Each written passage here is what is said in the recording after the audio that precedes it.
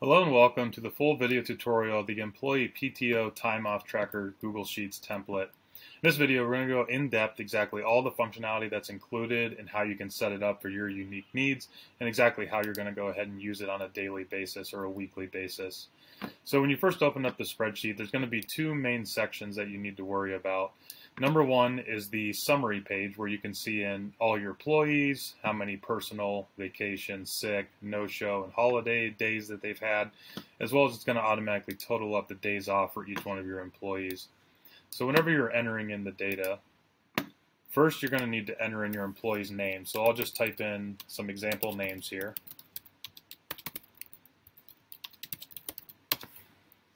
And then throughout the year, as they take off days for whatever reason it might be, you're going to enter in each one of those individual days for the employees. So let's say Dave decides to take a vacation on January 5th. You're just going to type in his name, or you're going to select his name from the drop down and type in the date and then put in vacation. If you want to put in any additional notes for any of these, you can do that just to help you remember where they went, why they were out, and any other information you want to keep track of. So just to enter in a couple more dates, we'll say Stephanie took a sick day on January 6th. We'll say Tiffany was also out on vacation on January 8th. We'll say Steve decided not to show up to work on January 10th.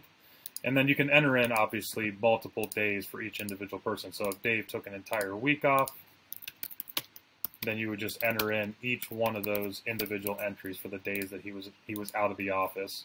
And I'll just say he was sick for a few days.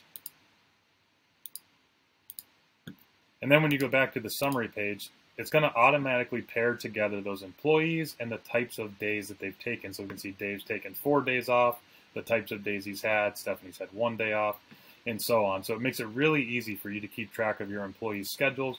Or if you want to do this for yourself to track your own PTO, you can certainly do that as well. Thank you for watching, and if you get value out of these videos, if you want to be notified as new templates come available, go ahead and like and subscribe. I would greatly appreciate that, and feel free to share to anyone else that you think would get value out of this template. Thank you, and feel free to reach out with any questions in the comments.